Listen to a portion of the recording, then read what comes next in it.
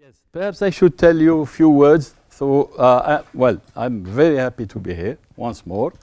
And many thanks for my friend David, who has, now he doesn't need to insist to bring me over because I like it coming. So it's okay. Thank you very much, David.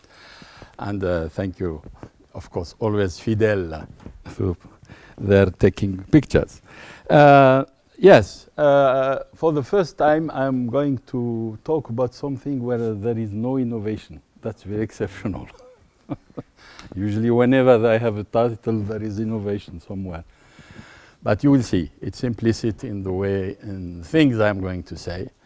But basically, also, it is a joint work which I did with my friend who is from Tunisia, from the Manouba University, Abdelkader, whom you haven't met.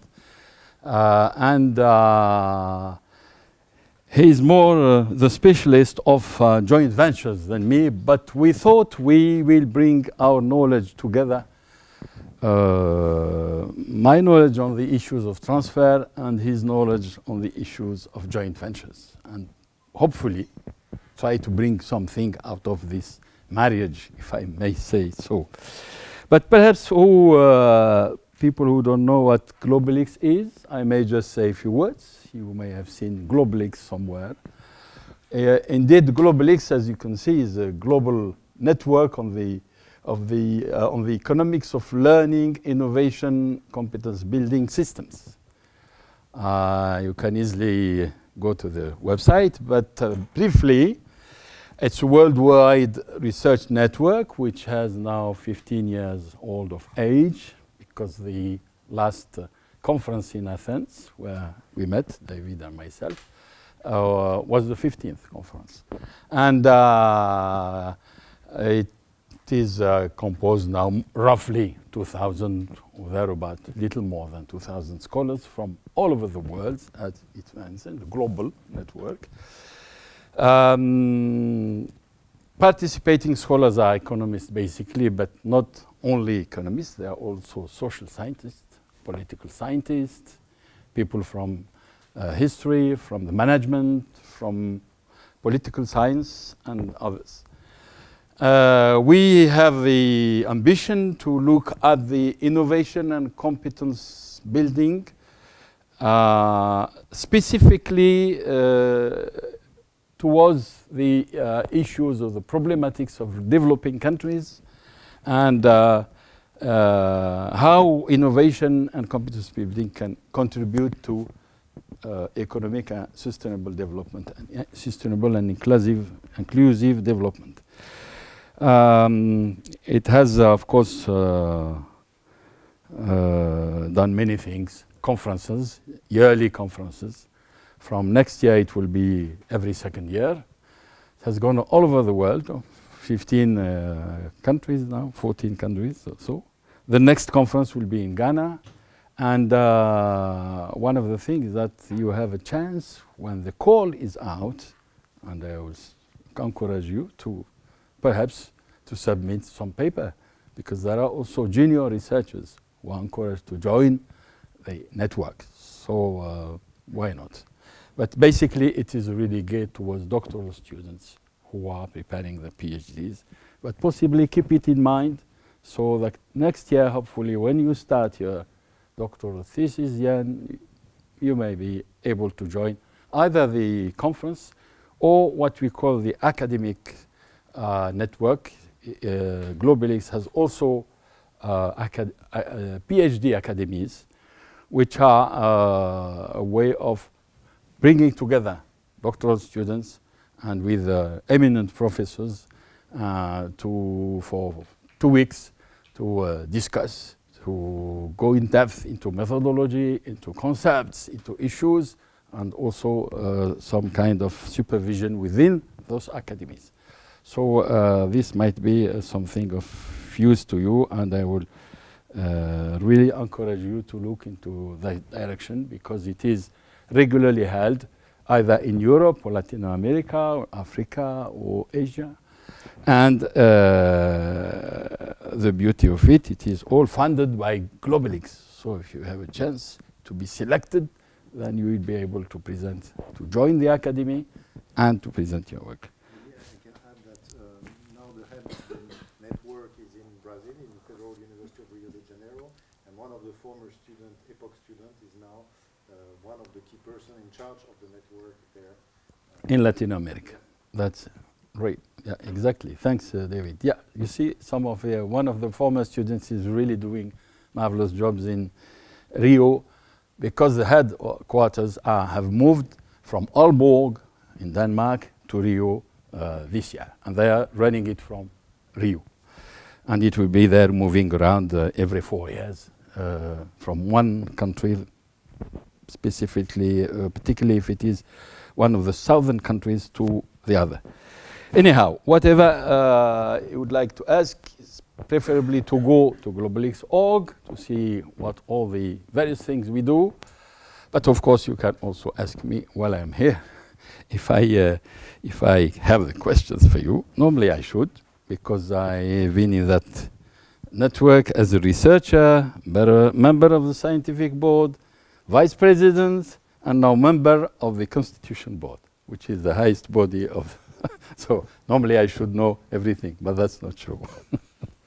Okay, so do ask me either now or later, or by mail, of course. Second thing is just the, okay, as I said, contribute to scientific capacity building, all knowledge base for strategies linking innovation and economic development. This is an important thing, platform for North-South and North-South, South-North and South-South, and the PhD students.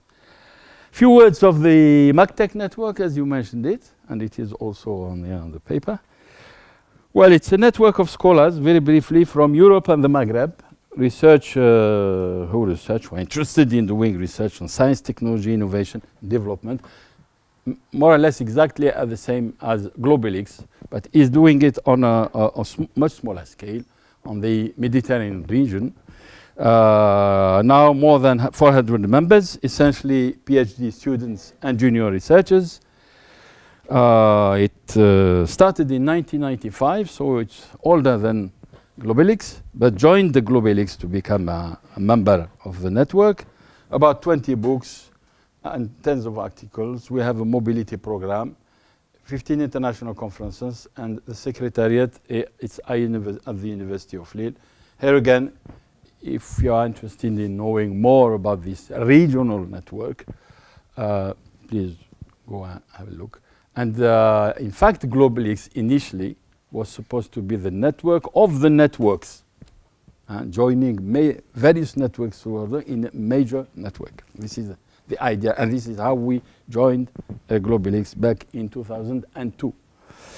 Okay, back now to our work. So basically, as I said, the idea is to join two different problematics and to see whether we can tackle an important issue, which is joint ventures, which is a key issue now that there are many countries in the south are trying to diversify their economies, but they, as you well know, they cannot do it by themselves.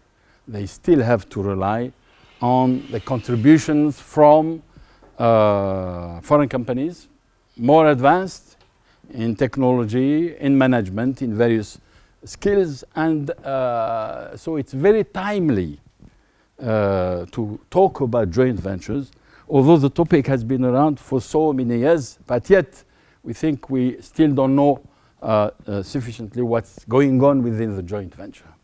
So I start with a few artifacts, very rough as I say. We basically more than 5,000 joint ventures and many more contractual alliances in the last 5 years have been launched. The largest 100 joint ventures represent more than $350 billion in a combined annual income. So it's huge income in joint ventures. It is becoming a popular tool for managing risk in uncertain markets because it helps to share the costs in large-scale capital investment. One of the reasons, of course, we'll see there are others, and injecting a newfound entrepreneurial spirit in maturing businesses. This is also one of the reasons. Some of the top worldwide known joint ventures, Cosmotech, Sony Ericsson, Siemens Nokia, Cadbury Schweppes, and others. Many. And some of these have actually been ranked as the top 10 most important joint ventures in the world in a recent ranking. Yet, several studies have been made over the last 10 years or so, and more or less they all came out with similar conclusions that not all joint ventures are successful 100%. There are many joint ventures which cannot make it, cannot complete or achieve the objectives because they meet several difficulties and, of course, go into bankruptcy and disappear. So, as you see, it's still, although it is very attractive way of doing business, it is also a very risky because you have one out of two chances to fail. And some of the problems highlighted a variety of problems. In fact, most of the work done on joint ventures was about problems met by joint ventures. Difficulty in maintaining strategic alignment because you have two entities which have different strategies and they are trying to work together on a different entity. So alignment of strategies is difficult. Governance systems of the governance of the whole system.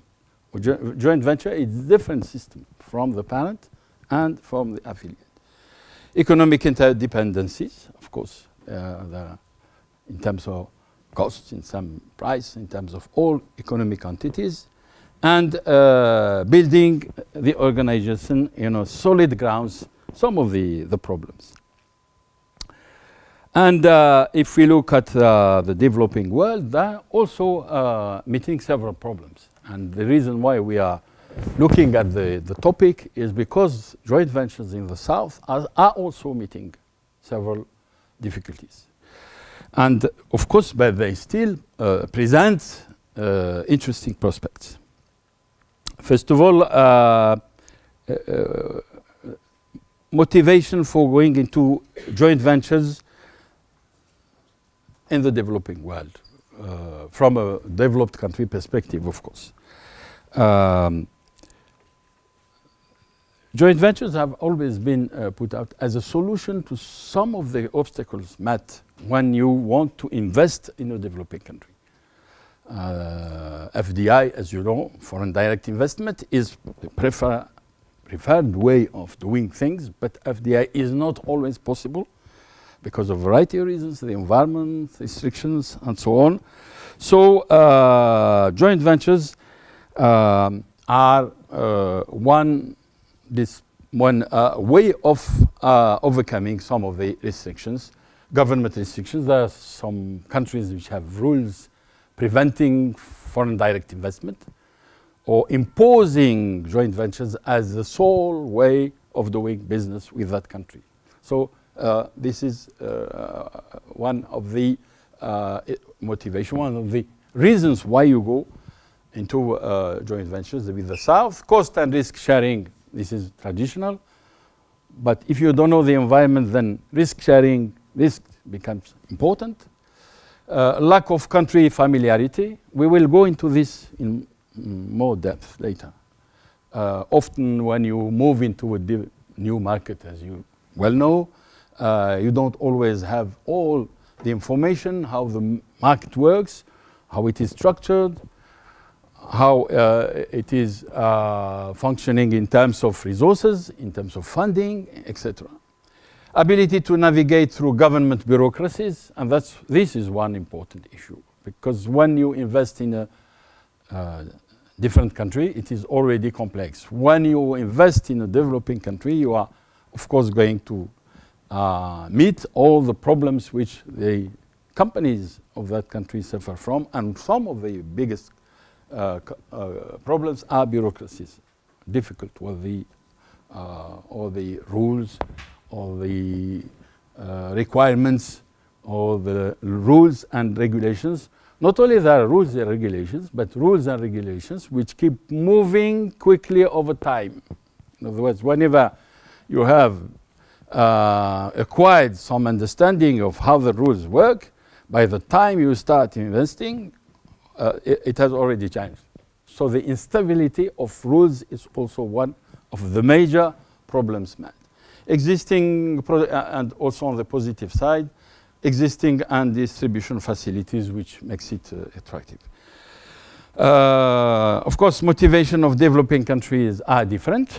We will see them again. Access to technology often, where there were some various surveys made amongst countries from the South to see why would you go into a joint venture. So there are some themes which come again and again. Access to technology is one of the important themes. Access to management know-how, which is more or less the same thing, because technology can be also understood in broad sense to include management. Okay, access to export. Sometimes the only way or prospect to export is to go through joint venture, because here you have also all the knowledge related to how to export, which is brought by the partner, etc. And many joint ventures, again, enter into difficulties in the South, more or less the same rate, and depends from one country to the other. In some countries, the joint ventures work rather well. In others, they can run in severe difficulties, and within relatively a short time, within 1 year or two. So, our work here looks specifically at joint venture between developed and developing companies. We have chosen to look on transfer of technology in a broad sense from the south, north to the south, and creation of a joint venture between partners usually involved of a need for transfer of technology, know-how, information and knowledge. And amongst all this, what seems to us an important issue for sustainable growth is not technology in terms of equipment, because the equipment, you can acquire them, but they can go obsolete. You can also renew them, or you may not be able to renew them. Whereas what is the hard issue is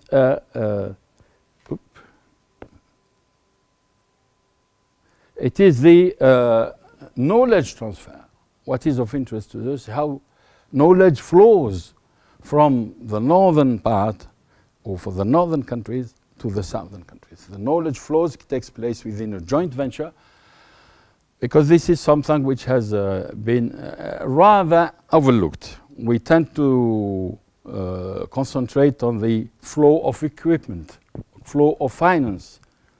Often the analysis which exists are equipment, finance, facilities, utilities. But very little is done on the knowledge flow. And yet, the knowledge flow is one of the key elements for successful joint venture. In other words, if the knowledge is not flowing in the way it should, then the joint venture, no matter how wealthy it has, no matter what the access to funding is, how important it is, no matter how important in terms of equipment flow, it probably will be failing. And because in that knowledge flow, there is a learning experience. And learning is also, when you talk about knowledge, you talk about learning. Both are interlinked, within which the innovation and competence take place. Learning, as you know, is now the key word which is at the basis of growth. And we are talking about the learning economy, referring to my friend Ben Toukelunval, the last book, Learning Economy and the Economics of Hope, if you want to read it. So we are in the process of learning. So interactive logic of knowledge transfer, but the other thing is it's not unidirectional, because we tend to think that knowledge is transferred from the south to the north, and our hypothesis Our proposal is that's not true. Knowledge flows from the north to the south and from the south to the north. And the learning experience is in both ways. The south is learning from the north and the north is learning from the south. So this is the added value which we are hoping to bring, saying that to be successful, it is the whole flow of knowledge which has to be taken into account and not only unidirectional flow of knowledge. So our problematics, the transfer of knowledge in joint venture is a complex relationship between parent company and the joint venture. And briefly, joint venture has basically two main actors. It's the parent company, which is the leader of the joint venture, who is the initiator sometimes of the joint venture, and the joint venture itself, which is the local company formed in the process and strategic way to enter into this association. So the interactive knowledge, logic of knowledge transfer predominates, as he said, for the foreign parent firm, but we added a little difficulty because we tend to think that the joint venture setup is only between the parent company and the joint venture itself. In fact, by looking, by observation, reading also, we discovered that this triangular relationship. It is between the parent company, between the local parent company, and between the joint venture. So instead of having dyadic relationship between the two actors, we have in fact three relationships. We have three actors: the parent company, international parent company, the local parent company, and the joint venture. And if we look at it in this triangular aspect, then it will be interesting to understand what are the problems which are occurring. And this is why we call it a complex relationship, because it is a relationship which runs across involving three parties, not only two, as we usually tend to think.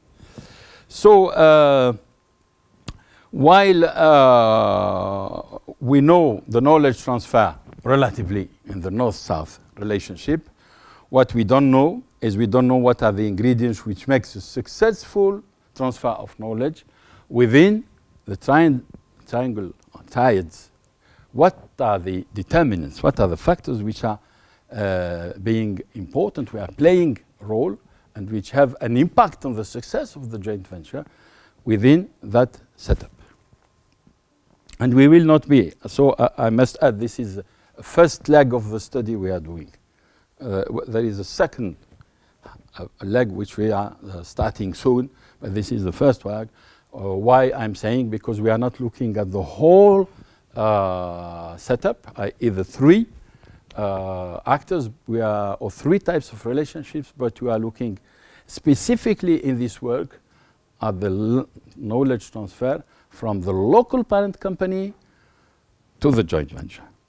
And we know this is, of course, might seem artificial because we are looking only from one single lens, and it's probably causing problems. But at least we have made a step towards understanding that complex set of relationship between between the actors in the field. So the issues, research objectives. Is to look what are the determinants of the successful knowledge transfer within North-South venture. We would like to explore this perspective, the role of local parent firm and the determining factors that the transfer of favors the transfer of knowledge from the parent company. And specifically, we would like to raise the issue in relation to southern country, and in this particular case, we are looking at the Tunisian affiliates. To what extent could joint ventures which are working in Tunisia help build competitive capabilities through adequate knowledge transfer. You might wonder, why Tunisia? We are going to see some of the features. First of all, Tunisia is one of the countries in the south which has signed both free trade agreements with Europe, the first one in the Mediterranean countries to have signed the agreement. So it has a fairly long experience in terms of openness, and also is a member of the World WTO, also one of the eldest members in the region from WTO. Tunisia has also the objectives of to diversify its economy, particularly after was so-called Arab Spring, after the era of Ben Ali, President Ben Ali. It became clear that what was supposed to be a strong economy working on tourism, and it's in fact fairly weak and fairly vulnerable. So it has to diversify its economy, because it cannot remain linked or dependent solely on tourism. And in fact, tourism has been one of the key sectors. It's not only one, it has been one of the key sectors in terms of foreign currency earning and GDP income and that sort of thing. And why it is also interesting to look at, because the government has been trying to enhance the global restructuring of domestic companies through a program which is called the upgrading program. What is the upgrading program? Programme de mise à niveau. In fact, this is a program which is initiated by the European Union to help all these partner countries, third partner countries as you call them. The partner countries are all these countries which are around the Mediterranean Sea and which have privileged or preferable linkages with the European Union. So the idea is to help these countries and these companies to upgrade their facilities to be able to face competition from the rest of the world, and specifically from Europe. So upgrading is, of course, developing the capabilities in terms of management, in terms of equipment, in terms of finance, in terms of access to information, and so on. And also, it is also, and in that respect, it opens up more than usual to go into that process of upgrading, which means it has to be to do it through joint venture, through alliances, and through also foreign direct investment, but mostly through joint ventures and alliances. And also, as a result, active policy from government, which has been going on now for more than 5 years, to encourage partnership with foreign companies in order to raise their level of competitiveness. This is massively adopted by the government policy in the last plan with the current government. So it has also some comparative advantages. Comparative advantages, of course, everyone knows that Tunisia is within less than 1 hour from Italy. You can practically go swimming if you are a good swimmer. From Tunis to the south of Italy. Freedom of capital transfer, which is, of course, not common in those countries. Because one of the obstacles to foreign direct investment has been, of course, the transfer of capital, which hasn't been guaranteed by the various rules and regulations and made the foreign investment in those countries difficult or inhibited the transfer of the foreign direct investment and all sorts of investment. It is known to have a well-qualified labor, one of the most structured, I would say, education system has been uplifted through the various development plans with own effort, but also with a lot of support from various institutions. And because also Tunisia has got one specific feature, it is a small population and a relatively small rate of demographic growth, one of the lowest in the region, because as one say, it has gone through its demographic transition about 30 years ago under the presidency of President Bourguiba. And the location in the North African region gives it relatively good access to the rest of the African continent. And the new strategy of in Europe and elsewhere is to use many of these North African countries to, of course, have access and to common strategy to various African markets, either francophone or anglophone, and this is also Tunisia is on that in that system. A relatively simplified administrative system and several incentives to attract foreign investors. They say that one of the most advanced investment codes in terms of freedom is in Tunisia. So this is the reason why we thought that Tunisia was a good ground and for us to examine what's happening in those joint ventures. Foreign direct investment, I don't have perhaps time to go through this table, only giving you the stock, which is 33.001 million US dollars. Number of investment, greenfield is totally new investment, okay, not only extending, but new field. As a percentage of GFCF, no? Yes, exactly. The global formation of fixed capital, okay, it's investment. And also, of course, stock of FDI, a percentage of GDP, as you see, is relatively high. So these are the problematics, this is our ground, and these are the issues we are looking at. From there on, I will try to go into the classical way, some literature review, if I may, some conceptual ideas about the concepts we have been used, conceptual framework, the methodology we used, and some results and discussions, if I may. Both these within 15 minutes. 15. Okay. But I think I've said the most important things. This is set to the ground. Then it's easy to understand. Okay. So for the literature review, I will not go in depth because it's. You have read the paper has been circulated. Okay.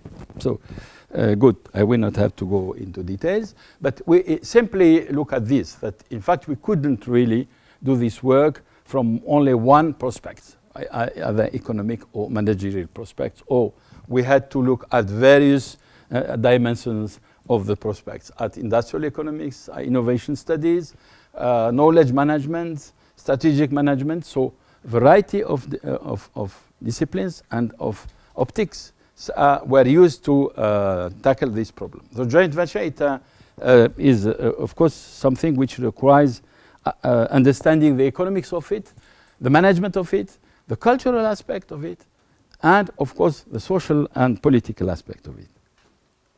Joint ventures, briefly, the international joint venture is a legal and it's a distinct organizational entity, created by independent firms, generally 2 or 3 partners, by transferring a fraction of their resources, financial, human knowledge, we'll see, to achieve a certain complementarity in order to attain common objectives. This is one basic definition. I mean, there are others. So it is important that it isn't a means by itself. Joint venture is not there as a means, but just a way of facilitating the implementation of strategic objectives. In other words, you don't go for joint ventures because it's nice to have a joint venture. You go through joint ventures because you have a specific objective you cannot reach by other means. It's not because it's fashionable to be in joint ventures, so we go in venture. It's important because we have also people who go for the wrong reasons into joint ventures, and they can achieve their objectives as well. Knowledge in the organization is embedded in 3 types of reservoirs. This is from the literature. The 3 types of reservoirs are ergot and gram. First is a human element, the capital, the knowledge, know-how, training, competence. The members. Second, reservoir. I like the term of reservoir because it's really a stock of things, of assets. Technological component, and the technological components are equipment, are plant, are the facilities, are etc. And the technological component is also important in a joint venture. And the third reservoir, which is mobilized, is the tasks, the objectives, intentions, and goals that are components which are mobilized. So in any joint venture, you find all 3 to be successful. You have the competences, the members, the tools, the equipment, and the tasks, which are. This is the basic setup. And knowledge transfer is seen as a displacement of a reservoir from one partner to the other. So it's either displacing all 3 at the same time, because the joint venture requires that you need members, competences, tools, and tasks, to the partner from the south, which is members, tools, and tasks. But it could be also a joint venture on one aspect. In other words, what is needed, the tools are there, the tasks are there, but what is needed are competencies. So joint venture rests on displacement of human resources, engineers, managers, experts, whatever have you. So it's either full or partial joint venture. And this is very well explained in the literature, that you can have, and whatever the model, it is still a joint venture. It depends on what are the needs of the partner from the south, and it depends also on the strategic aspects, the vision they have. 2 groups of knowledge transfer. So you have the first group of knowledge transfer from the parent company to the joint venture, where here you have learning organizations, space for learning and fertilizing, because in both ways you have organization and you have also cross fertilization of knowledge. And the second group, this is more unilateral from the parent, the joint venture. A second group, it's more reciprocal. Joint venture develops its own knowledge itself, so that is recognition that the joint venture is also a learning entity. Because this is why we tend to, the thing which is new in our analysis, we tend to think, to forget that joint venture is also learning by its own. So without referring to the parent company, it develops its own ways of doing things. This is the famous do, you, I. Doing, using, interacting. And this concept, paradigm of DUI, applies to the joint venture. In other words, some of the joint venture might develop competences and knowledge which are even more advanced than the parent company. Through R&D, through learning by doing, learning by managing, etc., learning by interacting. And in that sense, we recognize that the joint venture here, it's capable of also producing knowledge which can go from the partner to from the company in the south to the parent company, from the partner to the parent company. This is all explained in the literature. Motivation for displacing knowledge for foreign partner in a joint venture. I don't need to go through that because I've said it already. Why should company indulge into joint venture, whether it can do it directly without local partner? You have good reasons. New market, the skills of the local parent company, direct and easy access to local resources, sharing risks and gains. And this is to remind you what the setup we are working on. You have the parent company, which is, of course, in relation with the local joint venture. But you have also the local parent firm, the parent company, which is also in relation with the joint venture. So knowledge flows is from the parent firm to the local joint venture.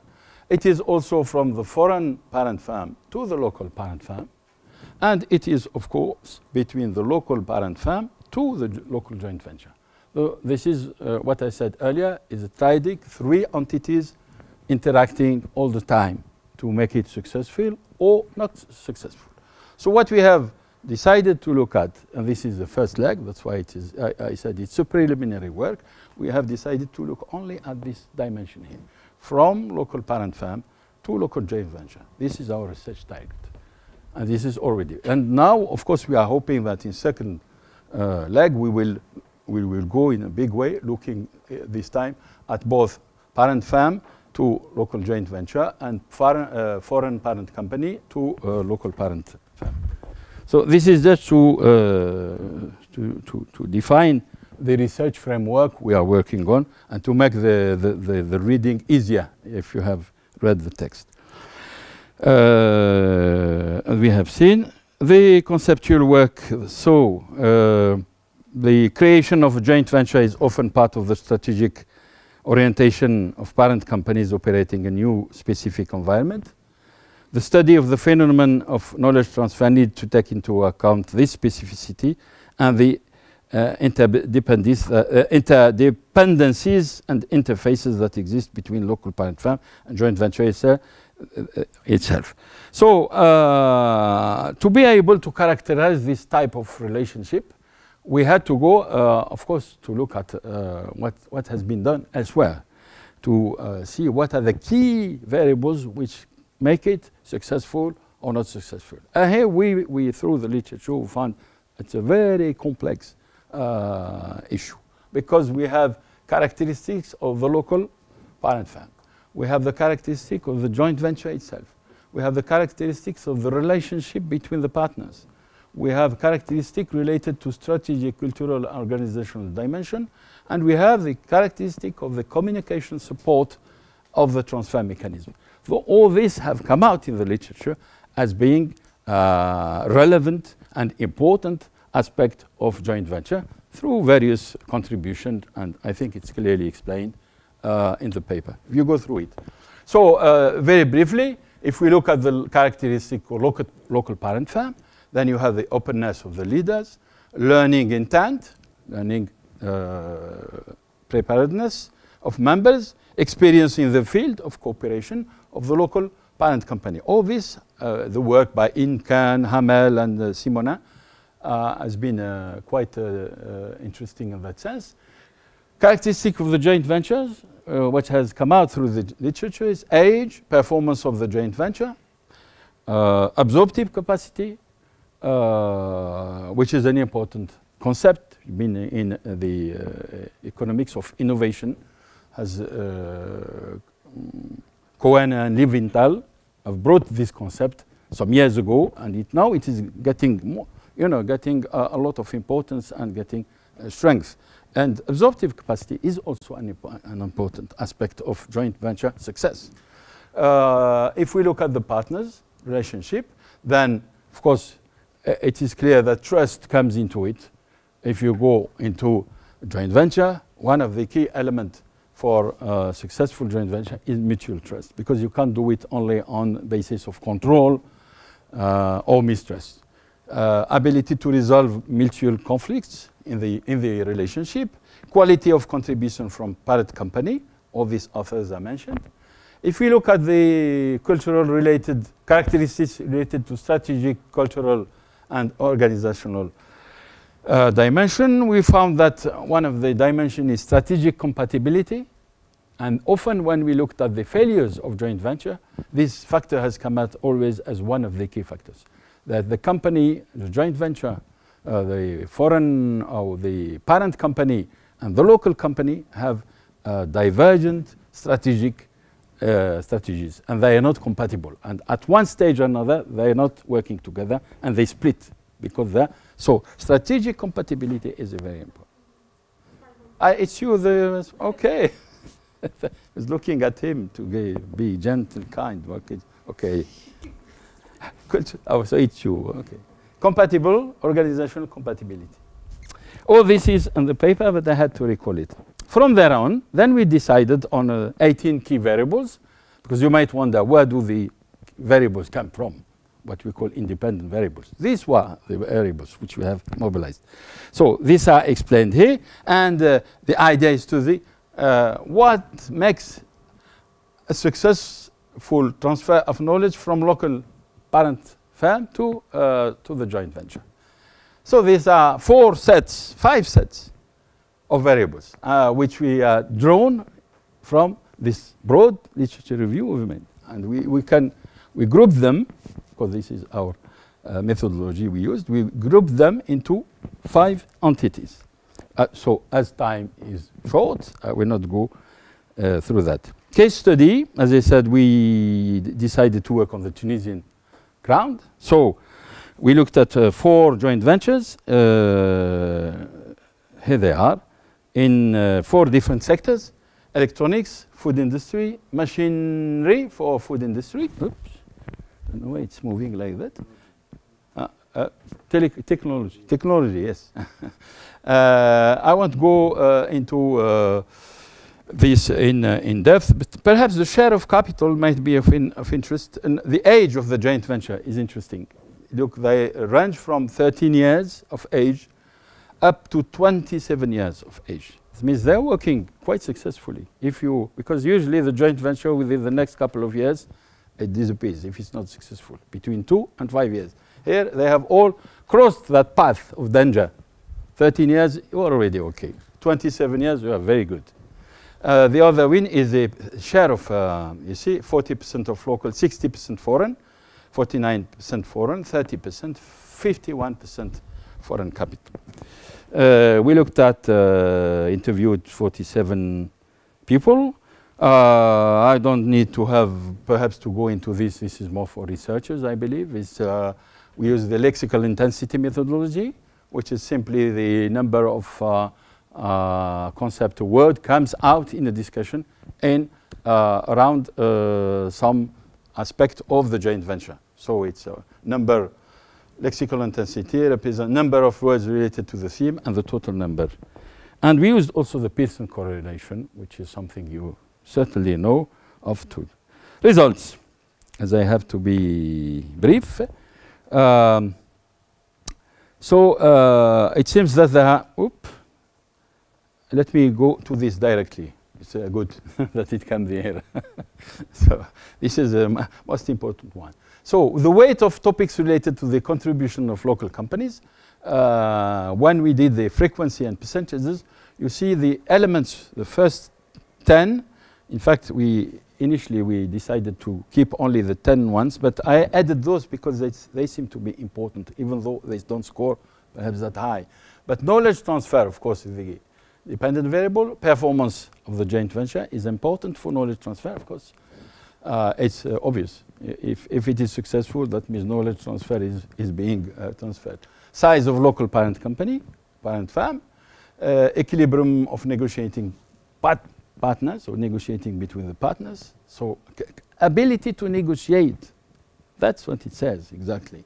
Strategic compatibility. I've seen earlier that strategic incompatibility breaks the joint venture. Mutual trust, key for 60% of people. Openness of local manager, it's obvious. Quality of partners' contribution. Mastery of the Tunisian context. If you don't know what Tunisia is all about in terms of economy, sociology, and that sort of thing, rules. Informal relationship between partners. That is, I believe that is a key element, although it is only in 10th row. To me, it should be even higher because it's important. But of course, there are also cultural compatibility, and this is not, as you'd see, it's not doesn't come as a surprise, because you don't have to be of the same cultural pattern to work together. In fact, you could be even from totally different cultures and yet work successfully in joint venture. So I'm not surprised that it comes here at the 11th row. In terms of the weight, we have also given an average weight. As you can see, this is more or less the contribution that gives us only simply the weight it has taken. Then we worked on one more direct using the Pearson correlation test on what are the most significant variables independent variables which are the key for a successful knowledge transfer in a joint venture. And we looked at the variety and we discarded some weak correlations. All the correlations which were under 0.20, we thought that they're not interesting or significant. So we kept only those which are above. And here, that makes it clear that 4 main components. The first one is openness of local managers. Okay, that's an important key, 0.67 of Pearson correlation. Bargaining power between partners. That is a very important issue. If you are capable of bargaining all the time successfully between the knowledge guys, but if you can't bargain, then of course it's not successful. Cultural compatibility seems to be important here. And Tunisian, knowing the Tunisian business context. This is what the Pearson says. The result, the local parent companies are active partners in the knowledge transfer. In other words, it's not only the foreign partner which are, they transfer understanding local regional business context, prospection of knowledge and techniques, knowledge specific to the Tunisian market, expertise, management of human resource, HRM, it's human resource management, assistance or day-to-day management, and of course the adapt to the needs. Then we realized that in some of these relations they are not that linear, because there are so many things happening at the same time. It's not one variable on the other. Then we found, when we looked in more depth, that some of the setup, the relations are very complex. It's not between 2 variables, between 3. In other words, knowledge transfer is at the same time dependent on bargaining power between partners and openness of local manager. So we tried to look at this complex relationship. We did it only here, but in fact, there's many more. If we had time, we could present all this type of complex triadic relationship all over. You find them. If for mutual trust, we will find them for the knowledge transfer, for performances. So just to say that, as I mentioned earlier, the joint venture, the knowledge transfer is within a complex setup. It has to be studied because we have single or simple interactions, but we have also complex and non-linear relations. It is clear that I will not go. Discussion. So we have highlighted the magnitude of pattern of learning, which takes place between joint venture, which is a way we have not done before. The dimension hardly addressed in depth in the literature. Our added value is this contribution into the corpus of knowledge.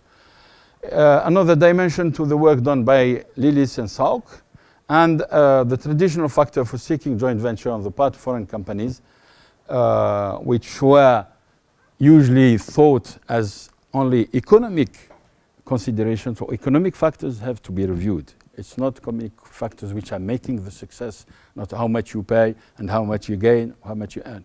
That is only one dimension. What is a mention is knowledge and learning. And this can be assets, okay? A new assets for successful joint venture, as if you had and that, of course, we are in the immaterial economy. And of course, the research of the local parent firm is also actively involved. We have limits. Before you give me my limits, I give my own limits. So that we don't have anything to say. No, I'm sure you have plenty to say. Some points, first of all. Hein? Pourtant, je ne l'ai pas mis. Ah oui? Encore un, oui.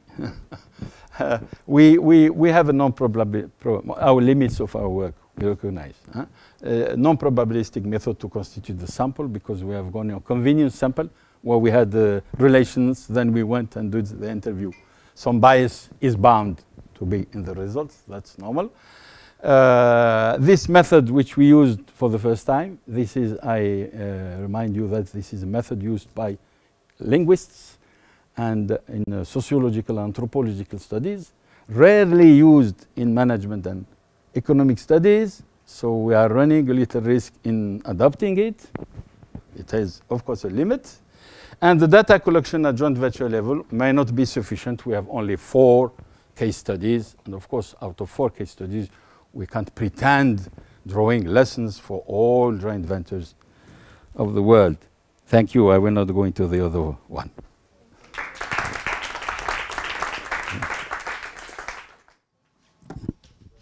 Okay, now we're going to present the main topic, knowledge transfer in joint ventures. The structure of our presentation will be as follows. Eltjana will elaborate more on the key concepts. I will present the summary of the papers and the main findings and contributions. Then Eltjana will talk more about relevant considerations regarding the nature of knowledge or transfer capacity. Following, we will talk about questions and then the references. Thank you. So, knowledge transfer actually was discussed widely from the professor, but I just wanted to give a general definition of what knowledge transfer is. So it's a process through which organizational units are affected by the knowledge-based experience of one another.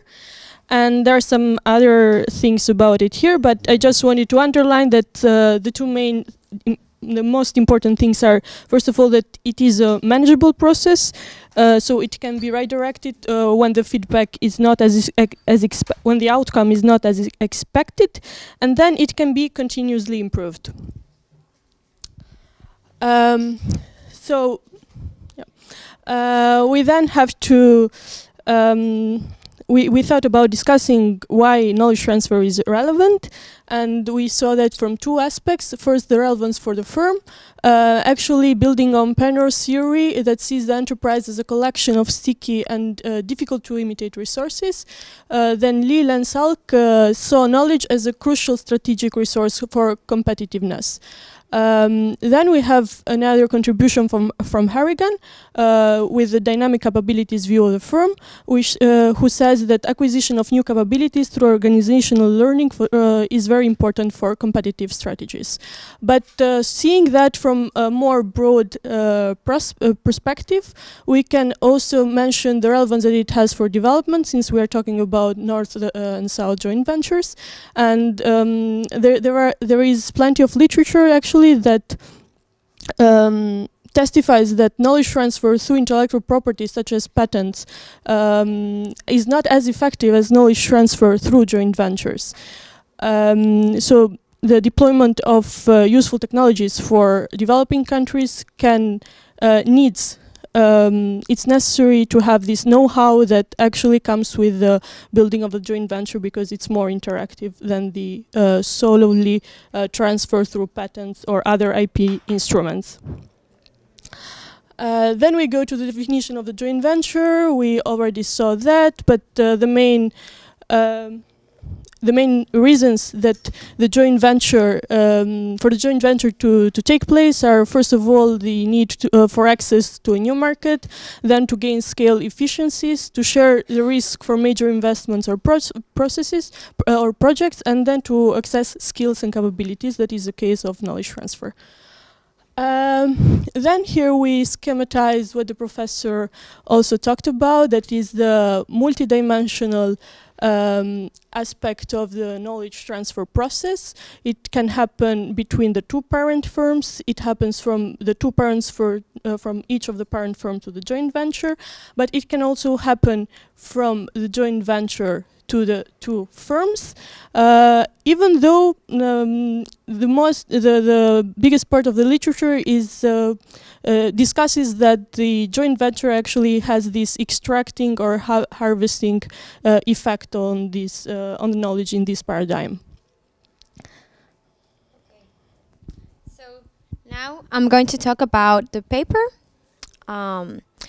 As we saw, the intentions for us was to provide another perspective and evidence the importance and the role of the local parent firm in transfer knowledge process in the joint venture. The driving question of the paper, as you already told, was which are the determinants of a successful knowledge transfer within a North-South joint venture. The methodology was the multiple case study approach, the 4 joint ventures installed in Tunisia, and the data was analyzed by the lexical intensity method that you elaborated very well.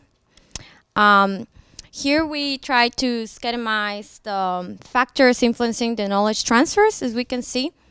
From the perspective or the characteristics of local parent firm, we see the openness of managers, learning intent of members, experience in the field of cooperation, and the size. From the perspective of the joint venture, it's the age, learning motivation, management, and very important, the business context of the country. Of the relationship between the partners, the ability to resolve mutual conflicts, mutual trust, negotiation power between partners, quality of contributions from parent companies. So there were 18 independent variables that influenced the dependent variable, that in this case was the successful transfer of knowledge from the local parent firm to the joint venture. Findings and originality. The local parent firm is actively involved in the successful transfer of knowledge to the joint venture, and in fact, its contributions are essential to ensure a successful joint venture. Also, we found out, or we concluded that the paper said the greater the size of the local parent firm, the more balancing the negotiation power. And it concludes that the key factors over the 18 variables, the key factors for a successful knowledge transfer include the performance of the joint venture, the size of the local parent firm, strategic compatibility, balance of bargaining power between companies, mutual trust, and quality of contributions, and cultural compatibility. As Eltjana said at the beginning, there are two currents of literature that focus on knowledge transfer. One, on knowledge transfer from parent firm in developed countries to the joint venture in developing countries. The other one is knowledge transfer from both parent firms to the joint venture. But what we found more interesting from this paper is that it gave us a different perspective and focused more on the local parent firm and its approaches that can make to the joint venture. And we thank you so much for the paper that gives such a deep insight on the joint venture situation in Tunisia. And also we like the fact that it schematizes a lot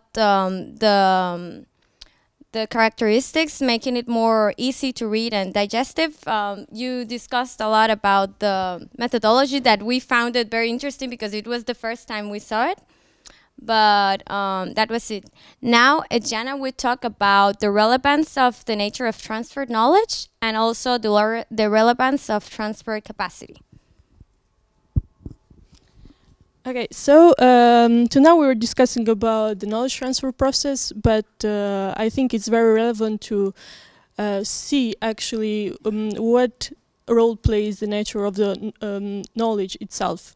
So here I quote Polanyi, who says that agents know more than they can tell, implying that there exist two types of knowledge, one that is explicit, that is found in books, documents, and this is according to the literature, easily transferable. And then the other one that is tacit, that is sticky as well, and it's rooted in context, experience, practice, values, and it's hard to communicate. This consideration is actually, at our point of view, important because the processes for each type of knowledge transfer and their resource requirements are very different. Also, tacit knowledge deserves particular attention in the analysis of firm resources because it can be a very strong source of distinctive competitive advantage. Also for the fact that it is very difficult to appropriate this kind of knowledge. So it's really contextual to the firm and it stays there at most of the time. And then the establishment of joint ventures is seen as one of the most efficient means to learn and absorb technology and tacit know-how that is actually organizationally embedded. Another consideration that I wanted to make was that in the literature, most of the existing literature focuses on the role of absorptive capacity, as also the professor discussed before. But here I think we overlook an important factor that is also the transfer capacity of the firm that transfers the knowledge. Actually, there are plenty of contributions in this point here. So parent companies possess a rich knowledge base, but sometimes they fail to appoint competent employers to transfer know-how.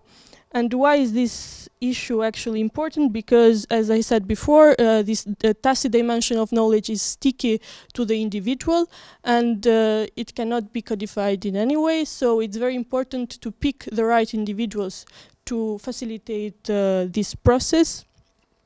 Then cost associated with knowledge transfer in the intra-firm context can be really substantial, but such costs may be even higher in cross-border transfers, where differences in cultural, political, and social economic aspects compound the difficulty of the transfer. And we draw some possible implications for effective tacit knowledge transfers, which are HR policies, which should take in consideration, first of all, the competence of the individual, and the other thing is that should take into consideration also the cultural, let's say, component of the individual. Let's say that the company should pick individuals that are able to interact in multicultural contexts. Then there is some questions. Okay. So the first question is, the study showed that size of local parent played an important role in balancing the bargaining power between partner and in knowledge transfer itself. What are the implications for the equity share of local parent company? How does the equity share of the local parent firm impact the knowledge transfer process? And yeah, here we wanted to know if firm 3 in your case study that had 70% of equity showed some differences from the other firms in the knowledge transfer process. Then there is another question, which is that alliances can be a net positive experience in which both partners learn, but they can also be a zero-sum game in which the partner learning the fastest dominates the relationship. And alliances can be the platform for mutual value creation. Joint ventures, north-south, are usually created for resource exploitation, as we know, without generation of a significant knowledge flow from foreign partner to the joint venture. So since we know that you have made substantial research in Maghreb countries and in knowledge flows in these countries, we wanted to know whether you could provide us some insights from the Tunisian case. And we wanted to generalize a bit the discussion from the firm level to maybe the national level.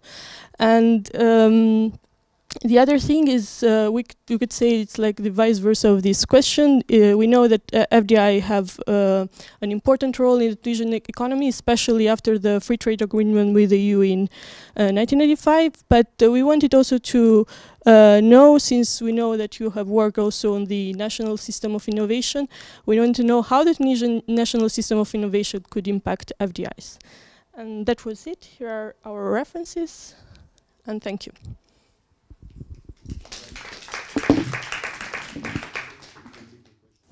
Well, thank you very much for the excellent work you have done. Very good. Excellent work, because you have understood the paper better than I did. So it was so clear. But okay, now I understand better what I think I've done.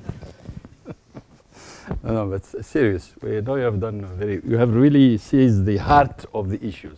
That's not easy, because when we started working on this paper a year and a half back, it was very complicated. And it took us time to understand what we want to talk about.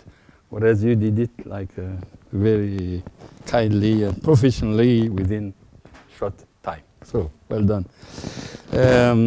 No, but I think I have no remarks at the way you've grasped the issue. So I think you have really clearly set the aspects of the problematics, and quite rightly you have added some value by going further in depth into the definition of knowledge and what it is inside, of course. We thought at one stage we might even give whole section on knowledge issues, but then it became too long, and we were afraid that we might go out of the problematics. We had really to restrict it, as I said. The background of this paper is we do exploratory study first on only one part of that complex setup, and see how it works. And if it gives the results, then we probably go back, and we are hoping to do it, provided some funding, but we will examine the whole setup. And in that case, we will go back in knowledge issues and in more depth. And of course, you quite rightly distinguished between IP and joint venture, because you realized that intellectual property is only one aspect, and you can have a most sophisticated IP or contract, whatever have you, and yet only minor part of the knowledge flows effectively. And we have examples from that region. We have thousands of IPs of licenses bought, either bought very high cost or fallen in the public domain, and yet knowledge is not being transferred. So it's quite right to distinguish that. Now coming to the issue of tacit and explicit codified. Yes, I think it's a key issue. I think we have, at one stage, we referred to it, I can't remember, maybe not.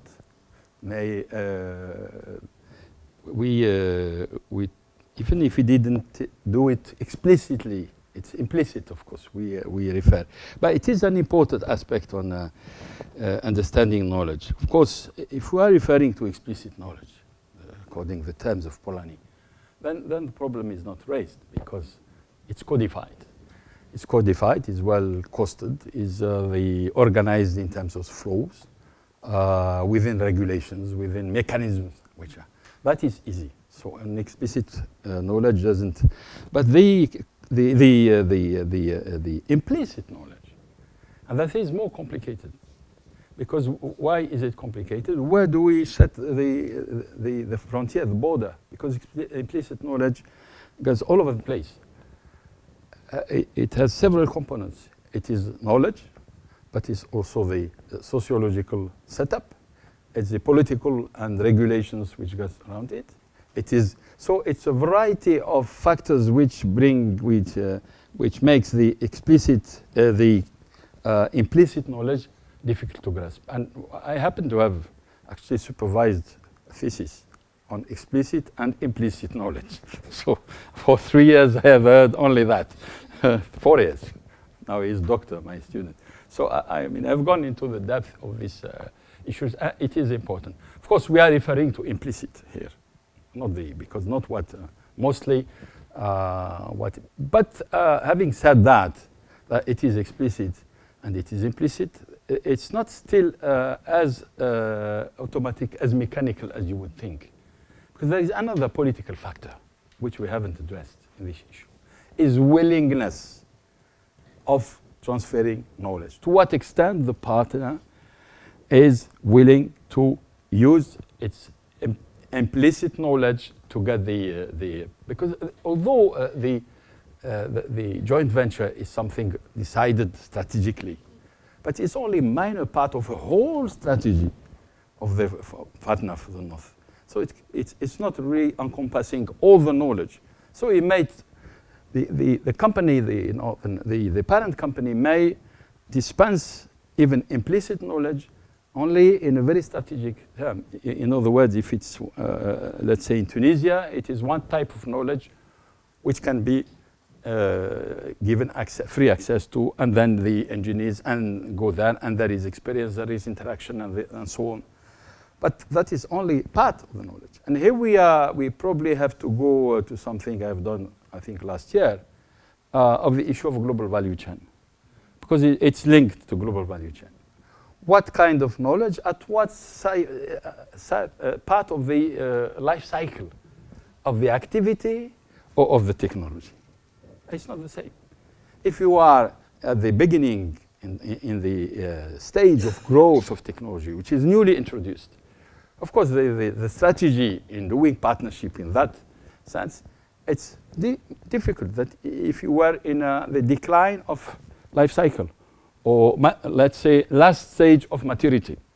If you have last stage of maturity. So if we cross, I mean, this with what you said, implicit and explicit knowledge, it will be more explicit knowledge when the technology is just growing, because there is less thing you want to do. It is really your breadwinner with the future. So in that sense, you will not allow a lot of implicit knowledge to go through. We will be more codified, more contractual, more everything is on documents, and a little implicit knowledge, because we have said it is on mutual trust. But if you have, if you are the other end of the life cycle, then it will be, of course, you know that technology is dying out in a few years. The technology is ending its life cycle, okay? In that case, there will be a lot of implicit knowledge being shared with minimum cost, etc. So you see, it is also depends. Once we have said it's implicit and explicit, that's not enough. That's only part of the story. What are we talking about? But here we have, I think, although we have perhaps not addressed it explicitly, but it is there. If you look at all these variables, you have listed them, I think, here somewhere. Okay? The 18 variables we have looked, the relevant. Okay? There? I don't know where you. Before. Okay. Then this third column here. Of course, it's relevant to implicit knowledge, because this is through managing this relationship in an adequate way, then you will open the space for implicit knowledge to come into it. Okay. If you do this well and you neglect this one, there will be very little implicit knowledge. Implicit knowledge will come when you manage correctly the relationship, mutual trust. When you negotiate, maybe tough, but you negotiate, you are able to overcome problems. This is an added element to mutual trust. When the quality of the contribution of parent company, this, you open up the space to implicit knowledge, you see? So implicit knowledge comes at one stage, but it doesn't come all the way through. This is only explicit could do here, implicit over there.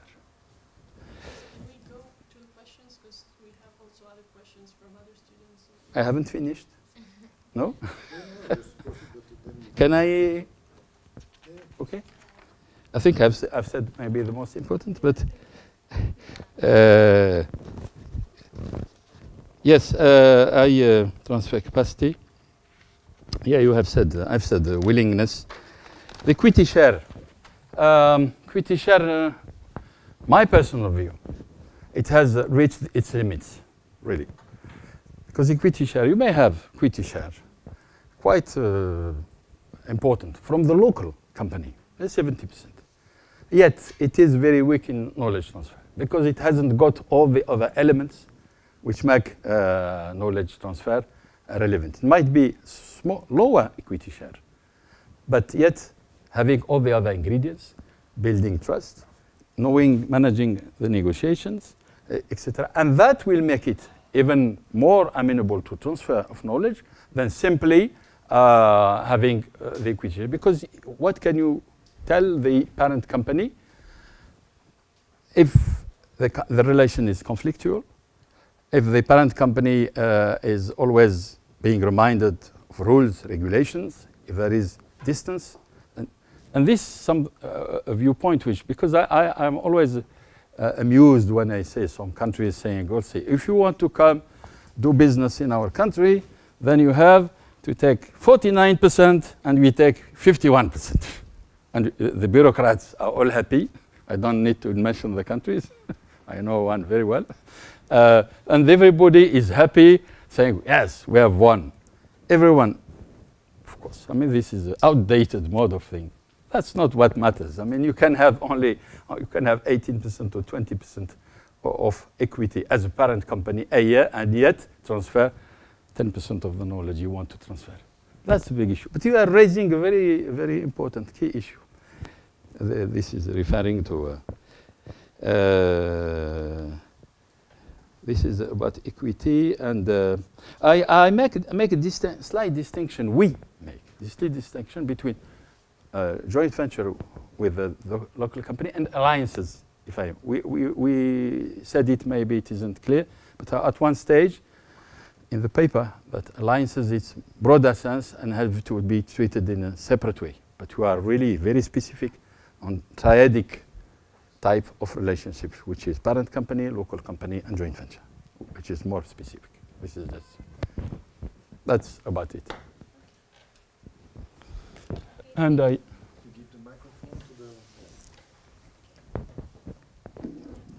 Thank you so much for answering our questions. Now we will open the table for any questions. We'll take the first one.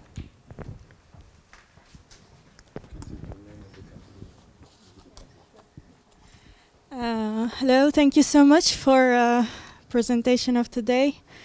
My name is Mariam Atalla. I'm from Egypt.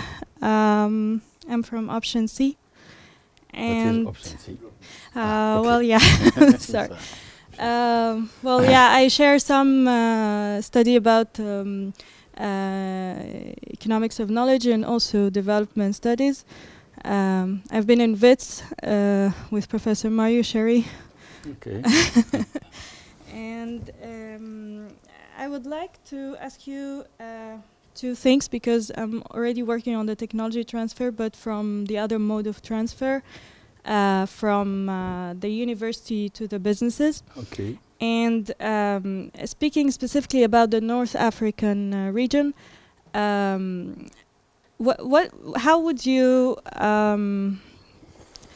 evaluate the technology transfer, whether from the university to business or from FDI and joint ventures? Which mode of transfer would you say is more effective and more relevant to the region? And I think when we are talking about the North African countries, they're somehow look very much homogeneous in terms of diversification, relatively. I mean, compared to the other part of the Arab region, at least. Yeah. But we fall in the same GDP per capita category and so on. And the second, if there are some potential for regional collaboration. Yeah, I don't want to take too much time because others would like. Do I group the question or I answer one by one? Like if you want me, okay. So I group the questions. Okay.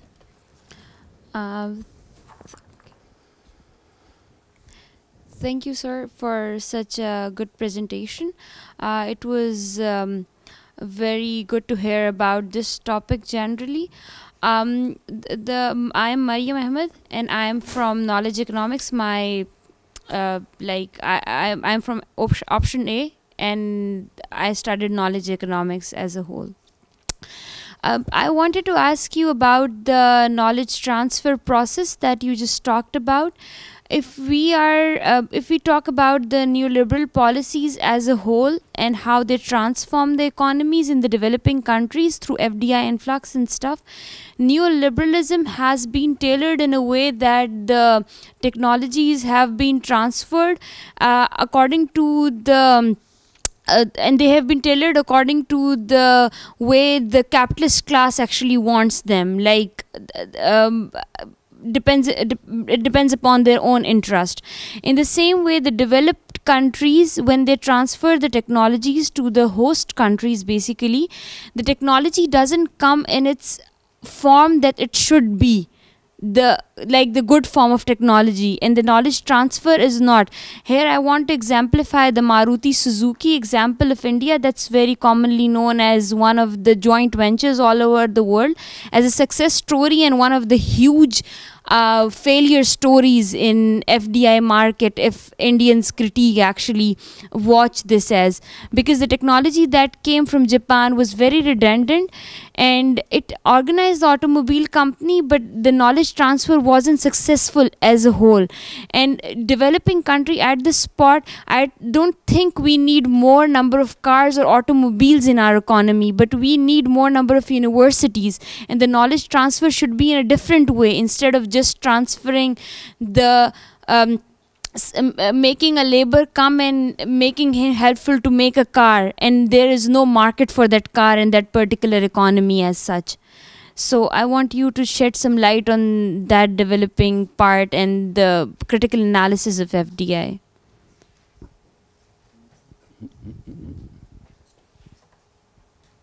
Great, thank you. Should I go?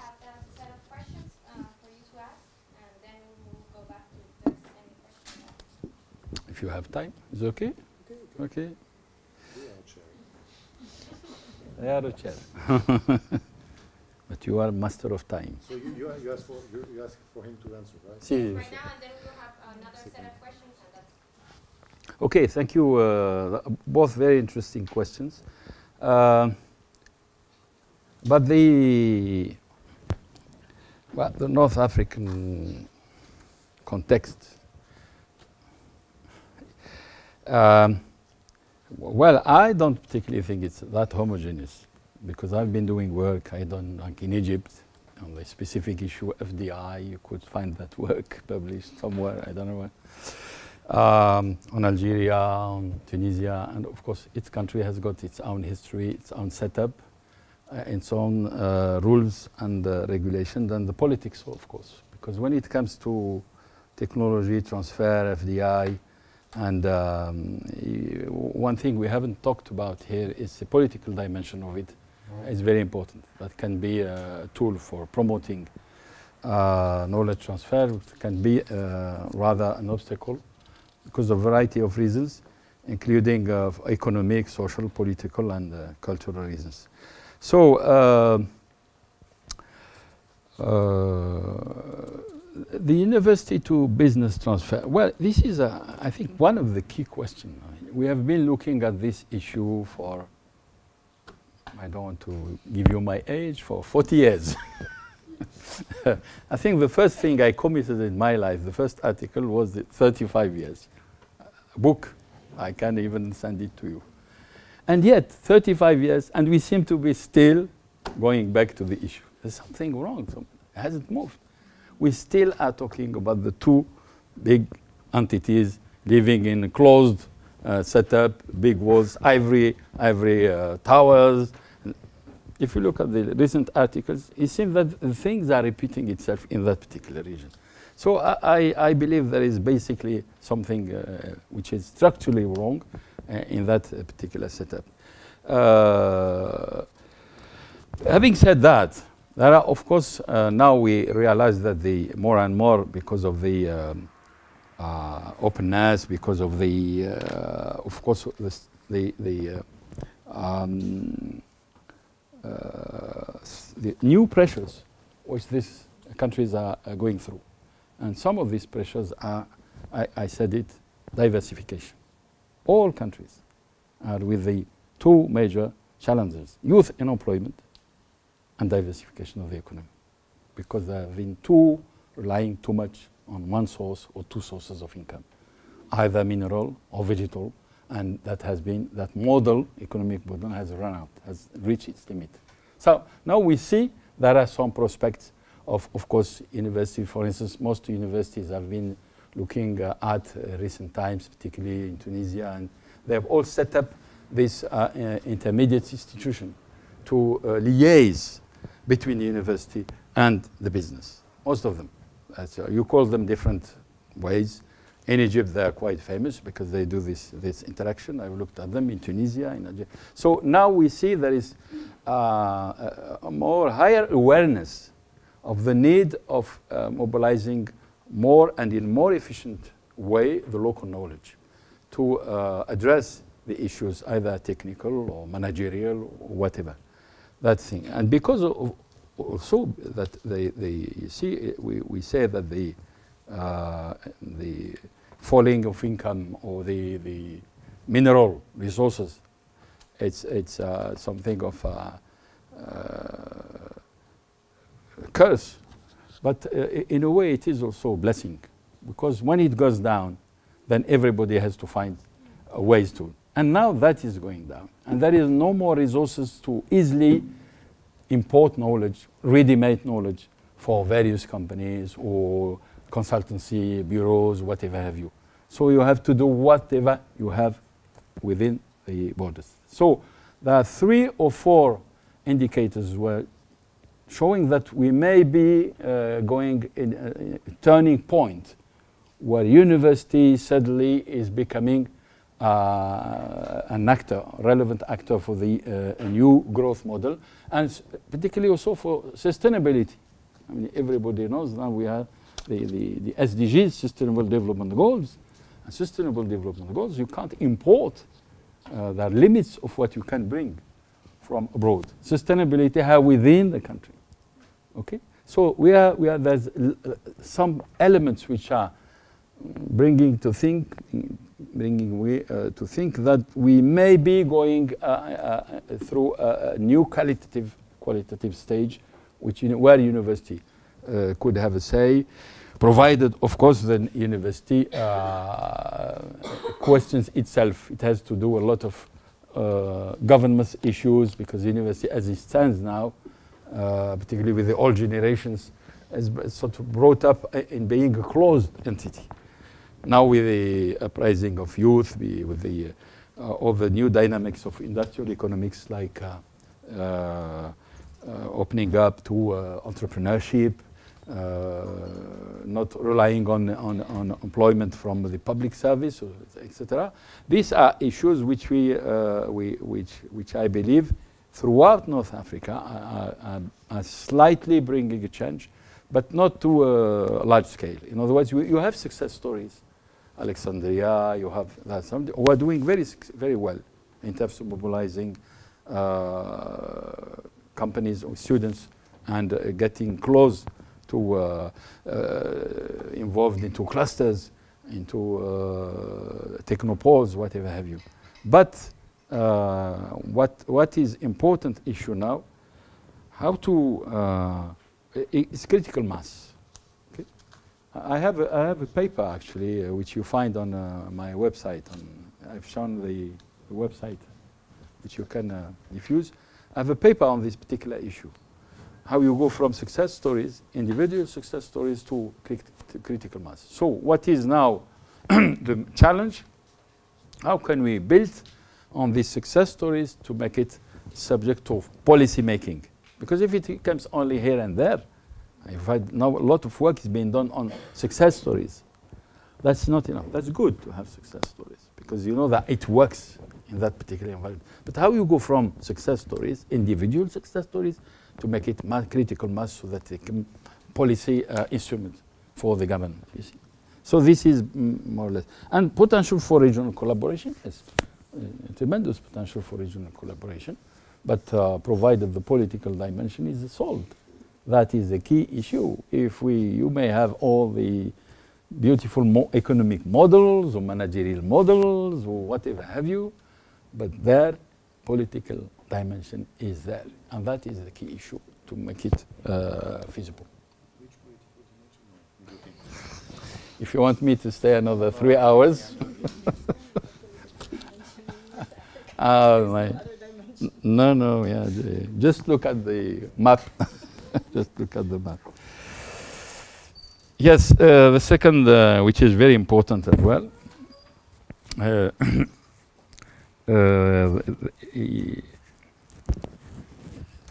what you are raising, in fact, is you are saying if some knowledge which has been brought up in a certain setup, which is capitalist and liberalism economy, liberal economy, is applicable to a different setup which doesn't obey to this kind of rules. Obey to these rules, and the political systems are very different. Yeah, right? yeah. And the knowledge that is being brought up is like a very capitalist interest approach knowledge. It's not something like labor can actually get benefited from that knowledge. Okay, they create employment, but then there is this exploitation of labor in hand with that. Yeah. But if they do so, the capitalist interest is being protected in a very different way by tailoring these neoliberal policies through this FDI influx. That actually is not just the increase of GDP that matters, but what matters is basically how are you going to change this path of developing into a developed path. This cannot take place through just, I guess, these joint ventures and transfer of a trivial knowledge that is redundant in your country, and now you bring it to my country and you try to impose and train my labor on that. No, knowledge, first of all, we've seen it is an interactive process. Knowledge is something which you have, I think we shouldn't look at it as something which is static, which is produced somewhere and being moved to other place. I think that view is obsolete. We are a new dimension of knowledge. Knowledge is a process of interactive process. So whatever you might think in terms of knowledge is something which you in the south and me in the north can we produce together in certain sectors. As I said, it's what the heart of the is that you can learn as much as from the south, then you can teach the south on specific dimensions, specific sectors. So if you think as a static, which is something you move from one place, of course you have this kind of conclusions. But you mustn't think in terms of it. It's something which... Sorry? There can be interaction and exploitation. Yes, exploitation and interaction. And the learning dimension is very important. This is the heart of evolutionary thinking. You have to look at the work done by Globelix, I think. This is the mecca of evolutionary thinking in the world. Okay, the thing is, the learning dimension is very important. And what matters also that the learning is not class specific. You don't have the managers who learn, and at the lower hierarchy, the workers, the laborer, who doesn't learn, who is just executive. That is beyond, that is also an old reality. It is not the reality to do that. Sometimes the knowledge is more importantly mastered at the lower level than at the top level. The hierarchy, okay, it's the power of the people, of the workers, okay, which in terms of knowledge. Look at the work done by Dick Nelson, was produced something on this, the knowledge and structural and the society and structure of society, was produced 2 years ago. So you see, that's why when you put it in sort of neat nutshell and very neat, this is capitalism and this. It's not reality is more complex. Knowledge we have to look at this as a new paradigm. Okay, you have to what your colleagues, friends did earlier. You look at knowledge and specific. The work of Polanyi is only one aspect, or the work of Nonaka Takeuchi is also one aspect. There's so many other ways of characterizing knowledge. Look, if you look at it in different perspective, then you have you probably get away with these views, which I believe are a little outdated. Sorry. Okay, so now we have time for just a couple questions.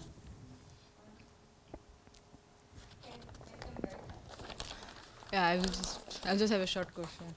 Hello, Professor. Thank you for this presentation. I am Afroz Alam, and I'm from Bangladesh, and I am also from development path in this program. So my question is about, you said about this knowledge transfer.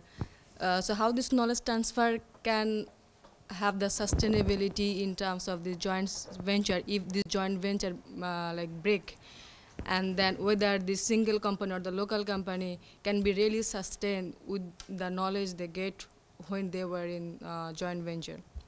So if you can elaborate that. I'm Brenda from option A. I'm from Argentina. Thank you very much for your interesting presentation. I would like to ask you two questions. The first one is, you have mentioned many factors that are important for the successful transfer of knowledge. I would like to know which ones you consider more important.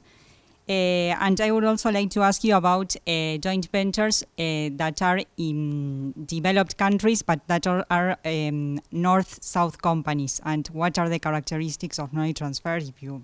Sorry, can you repeat that last one? Yes, the case of joint ventures, but not in a developing country, but a developed country, but they are a north-south... countries. Between a developed and a developing... Yes. Yes. Yes. And if you have studied about it, and if the characteristics of the knowledge transfer are different. Within this setup? Yes, in this.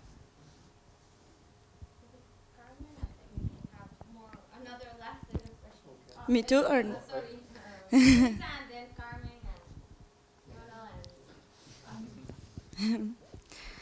thank you very much for your presentation. I'm Luisa from option A. My question is, in terms of learning and upgrading outcomes and positive effects, and also in terms of disadvantages, how do you compare the participation of companies from developing countries in joint ventures and their participation in global value chains?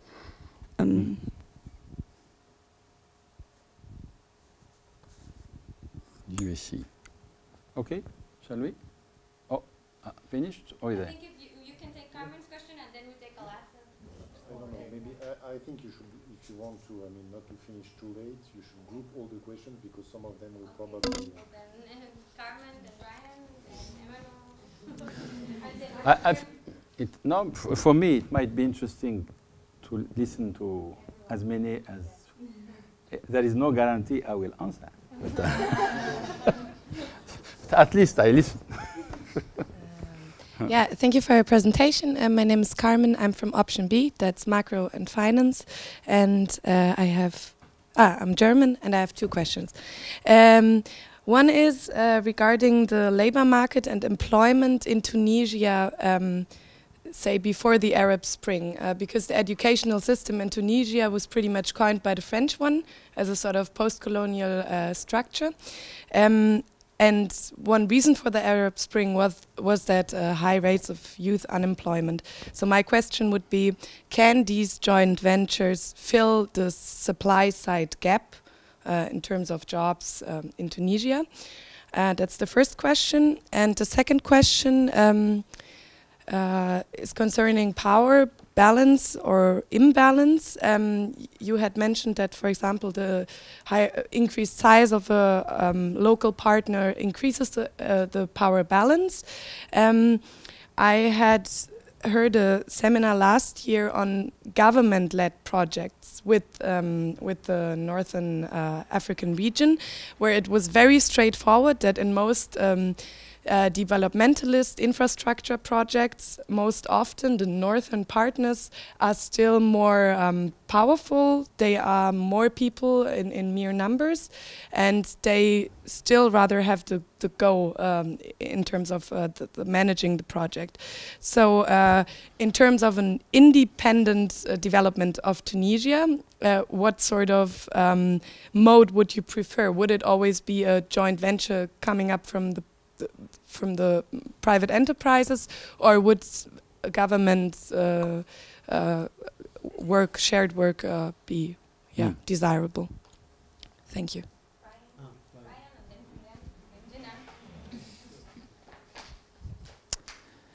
Thank you for your presentation. I'm Ryan Woodgate from option B, which is macro and finance. And as such, I guess a lot of the content is new for me. and also the methodology, and that's what my question pertains to. This lexical intensity, I think you called it, is new to me, and I thought I could just ask if you could perhaps elaborate on this methodology and how it captures knowledge flows, and perhaps if there are any shortcomings to it. Yeah, that's it. Thank you. Hello, I thank you for your presentation. I promise I'll try to be brief. You are who? So you mentioned the negotiation power between, sorry? Who are you? Option A, also finance, B. Didn't I say? No. Sorry, Julian. Okay, I didn't hear anything. So, also where? Where from? Argentina. So. Okay, that's enough. May I? That's the question? No, go ahead. So you mentioned negotiation power affects the knowledge transfer process. Does it also affect which kind of knowledge is going to be transferred in these joint ventures? And which kind of specific knowledge is going to be transferred? And for example, what about the desirability of this knowledge that is being transferred? Because this joint venture knowledge transfers can be seen as a device for financialization in developing countries, for instance. Can you repeat the last as a device for financialization in developing countries, or teaching okay. them how to do tax evasion and stuff. In other words. My name is Jinan Shueikh, and I am from Bahrain. Sorry. Okay, then? I am from Bahrain. Yes. I think today the joint seminar was very, very, very insightful and very deep. It's like I agree with every point you are mentioning. However, if I'm a researcher and I want to do a field work about this knowledge transfer as in the joint venture, and when I was looking at it, it was so complex for me, and it was like how I understand the topic. Specifically, you are dealing with many literature, and it's very complex. So, for example, I have a question. I have the national company in oil and gas, and I have the foreign company. Okay, and they are you have the foreign, you have the national, and then they have a joint venture between them. Okay, and as you said, it's always important that the knowledge has been transferred from the bottom. It's not from the top, and I totally agree with it. But if I'm researcher and I want to see how it goes, how can I understand this whole complex dynamic? It's very difficult, and I'm just asking for you to just see how it goes with you as your experience. And I think one of the most important thing that you did is the methodology you are using. I don't know about this methodology, but I'm really, really, really appreciate this using anthropology point of view to understand how it goes. And I think it's very important. So I would like also, I think Ryan asked about it. So I would like also to ask more about it. Thank you. Okay, shall we? Yes. My name is Emmanuel. Emmanuel. Yes, I'm from Nigeria. I wanted to ask some question, but I will illustrate with the situation in Nigeria. The first point is the problem of unemployed resources. Let's assume knowledge is being transferred. Like, for instance, all developed countries, there are hundreds of brilliant Nigerians, engineering students that will be sponsored by Nigerian government to come and study oil and gas. So when they return back, because of the inappropriate joint ventures with Shell, Chevron, all that, they are not employed. So there is problem of unemployed resources. Yes, there is knowledge transfer. But there is the problem of unemployed resources. So that will make me to also ask the question of local content. What is the influence of local content in this joint venture, in this Tunisia case? Then the last is the exit strategy. Because of the markets of oil in Nigeria, they developed companies from a developed country. They prefer to continue to gain access to the market. So there is no clear exit strategy and no clear local content. What can you say to this? Sorry, can you read last one? There's no clear Yeah. exit strategy, like that of the Suzuki Maruti. There was a clear exit strategy in the exchange of shares. Okay, Maruti would have 70% share in 2001 and all that.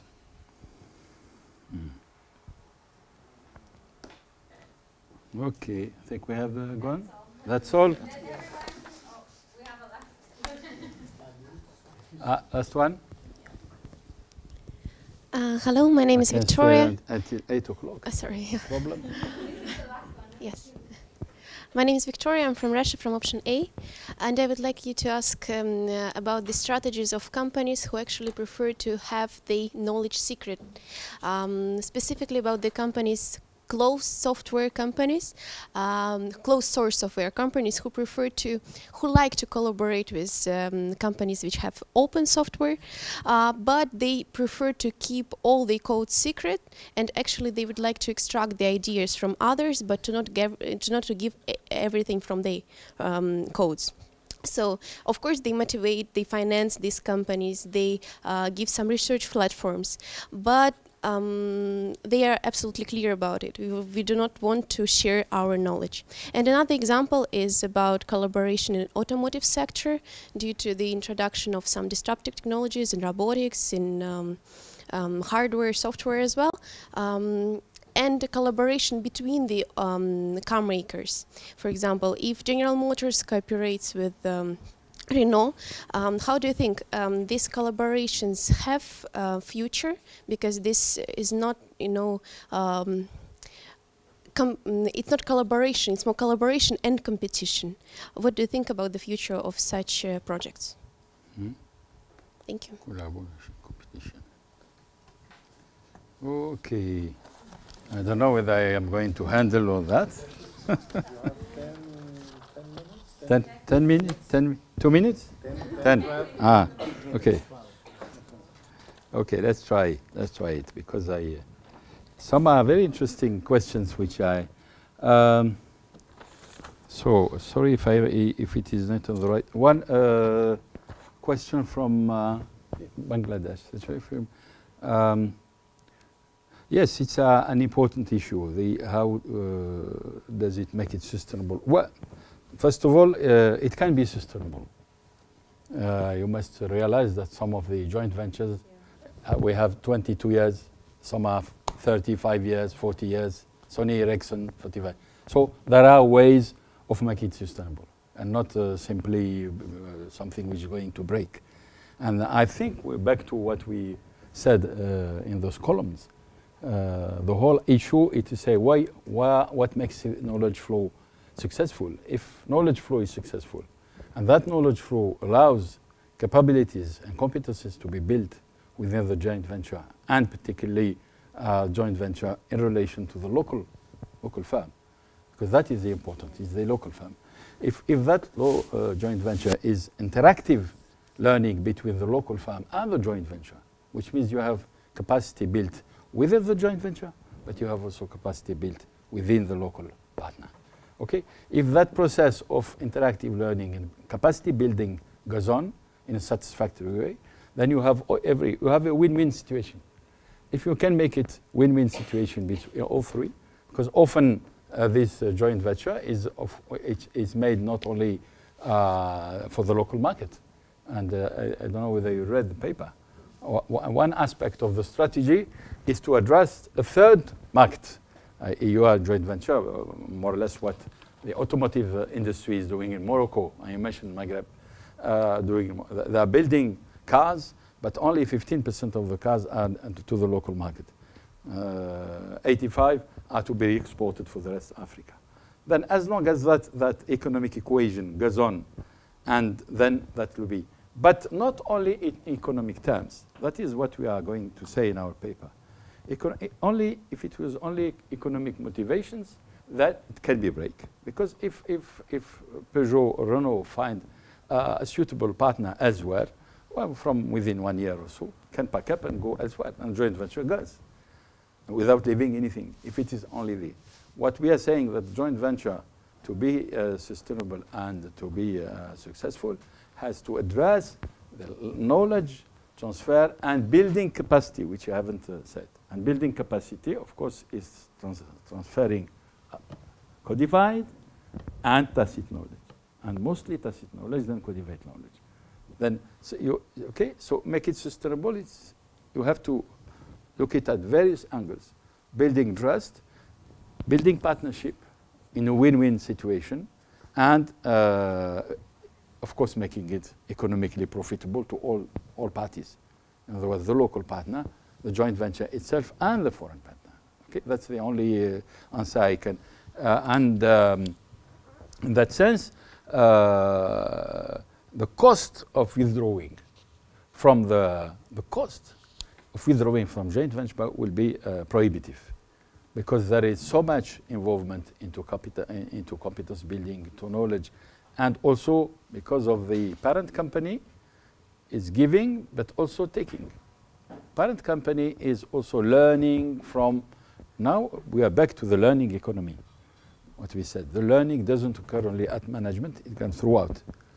And that capacity of improving the knowledge of the parent company through the experience built by the joint venture and the local partner is a guarantee that it will go on. Okay? And not only if you look at it in the traditional way, that is making so much profit, then of course, if it is only making such much profit, if profit is made in Bangladesh, so we leave North Africa and we go to Bangladesh. The learning, yes, the knowledge transfer, particularly the one on learning, is very interesting. I think what you said, in fact, in your question is the power game. Who is somebody from the power game, which goes into the learning, the joint venture. You? I haven't, because I didn't hear the names, but I think you raised two questions. Yeah, yeah. Okay. No. I was interested in the second question, which is the. You asked one about the. Sorry, can you just repeat? Yes, about the joint ventures in developed countries that participate in North-South companies. Companies from the North countries and South countries. Yeah. But I thought the whole setup was, this is the very heart of our research. But I... in developing countries, but when they are located in a developed country. When the joint venture is located in developed countries. You mean the partner company is, you have two companies. Like the inverse, yes. We haven't looked at that dimension, must admit. But I suspect that you will find more or less similar, because the only difference here is that maybe the difference, the gap in knowledge, because there are some work, but we haven't done this work. But there's some work produced on the north-north transfer of knowledge in joint venture setup. Okay, but this is where I think this is where the global value chain comes. There's a lot of joint venturing going on between two partners from the south. There is the ranking of, there is a yearly ranking, which are the best 10 joint ventures in the world. I don't know whether you are aware of it. And this year, the 10 best companies, joint ventures, mostly all of them, but one, are from the north. So the joint ventures which are performing, which are sustainable, making high rate of profit, are mostly from the north. There's only one which is there. Strangely enough, it's in the oil and gas from Saudi Arabia, and which is ranked among the 10 best joint venture in the world in terms of the ranking of this year, 2017. And a U.S. company. I can give you the name. You could see it in my paper. No, not Aramco. No. It's on the derivative of oil, not the oil explorations. No, derivative. It's so.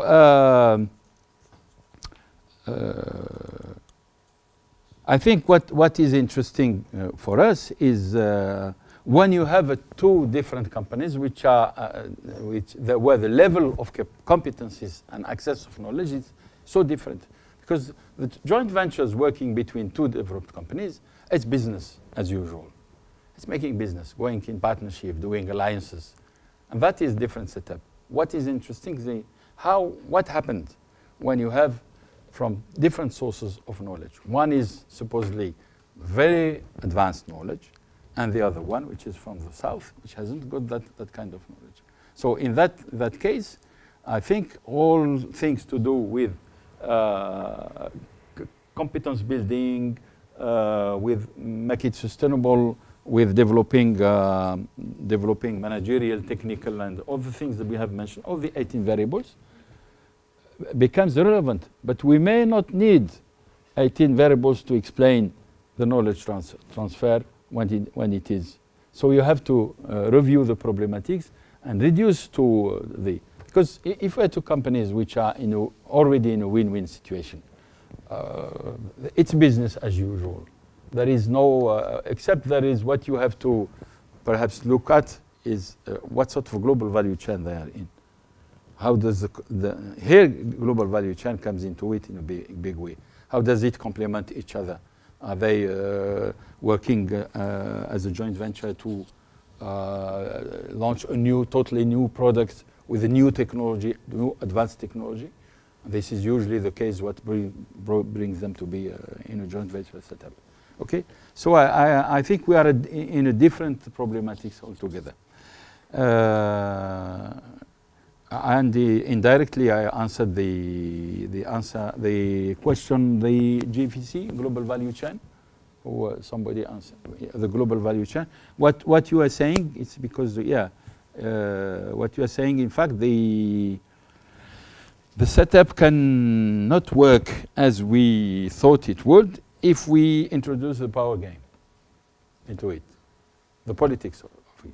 Yeah, the politics into it is a key issue into the joint venture.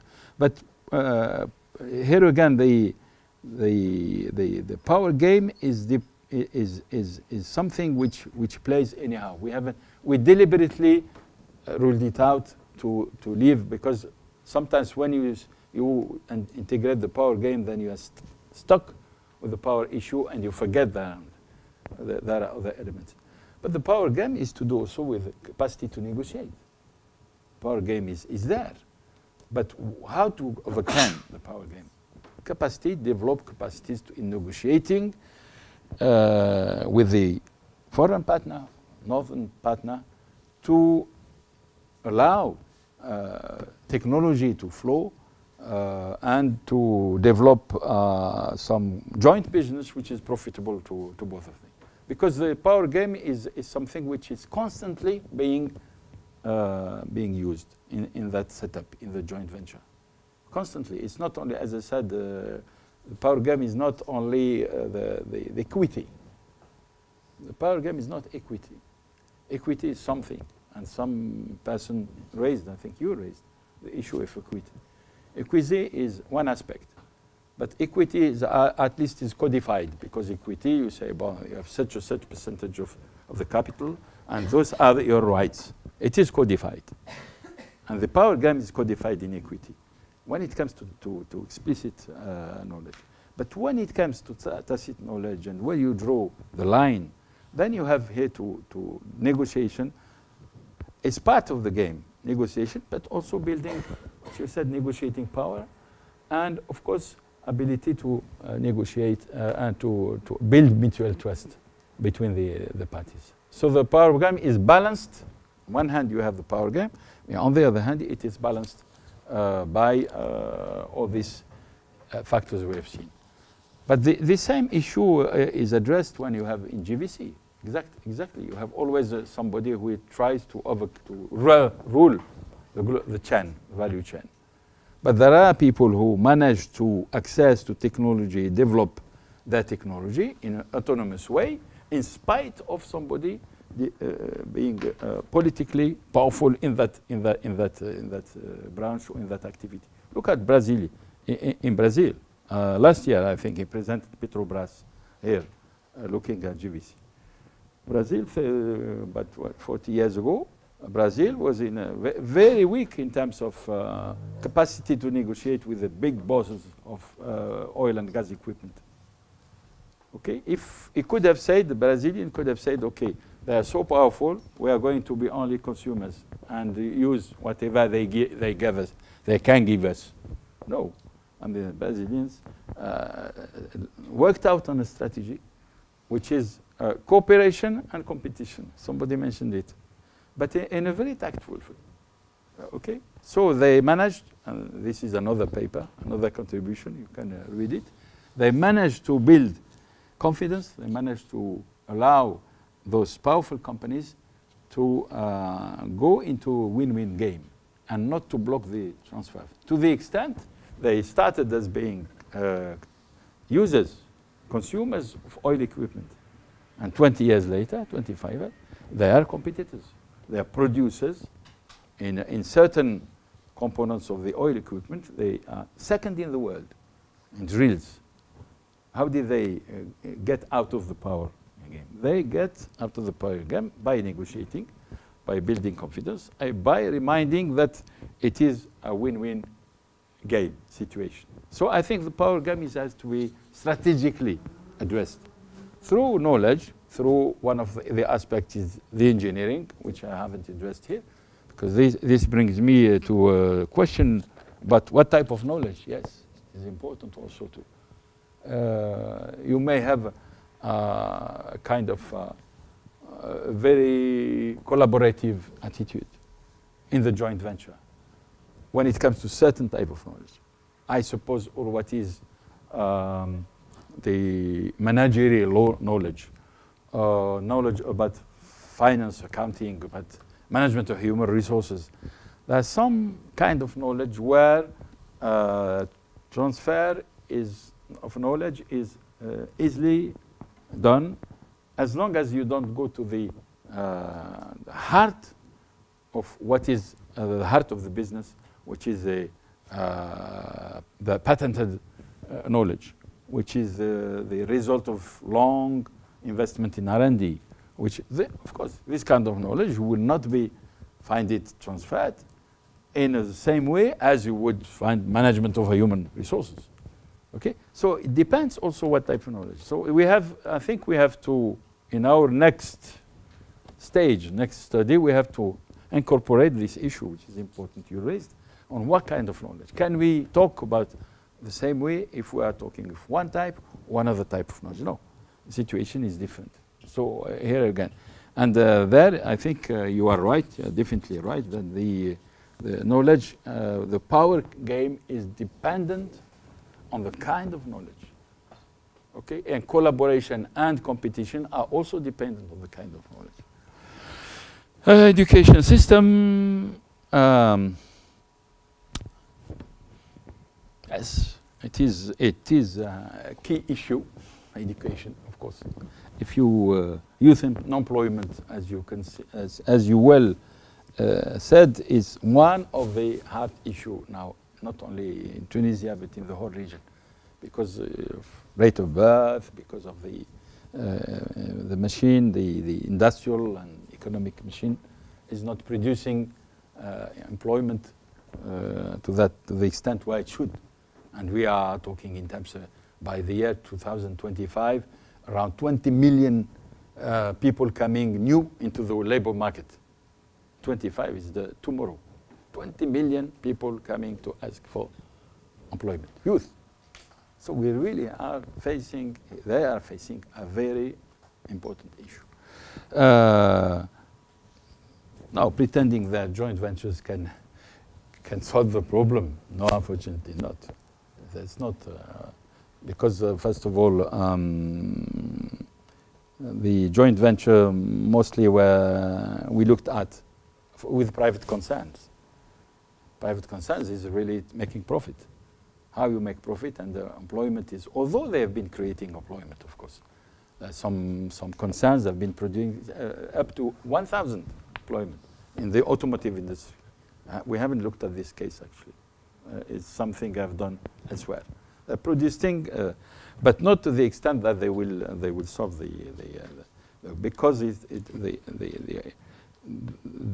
what Tunisia put forward as one of the major objectives of joint ventures is diversification and exports, because it's not it hasn't got access to it hasn't got access to mineral resources. So the more added value is through diversification, not and indeed joint venture has to be perhaps one of the questions. Yes, how could joint venture contribute to this objective of reducing or addressing the unemployment issue? What should be reviewed in the joint venture setup as it is now to address this question? But it is important that all sorts of businesses address the issue of unemployment. Government-led projects in the region, they are not producing that many jobs either. Two, because there is because there are not that many because of the crisis. They have to cut down their expenses in terms of structure drastically in the last 3 or 4 years. Because what happened after the Arab Spring, the foreign debts rocketed again. It was going down, but then up again. And Tunisia is back into indebtedness. So the major infrastructure, new dams and things, postponed. So the prospect of just government, it is something which is a mix, I think, of government projects, of giving more confidence to the private capital, domestic private capital. This is where the key issue lies, because we see that a lot of capital flight is going on in Tunisia. People are investing in the Gulf countries, investing in Canada. So now the current problem is how to get not joint ventures, but the private capital to do things. 2 minutes, what can I, in minute?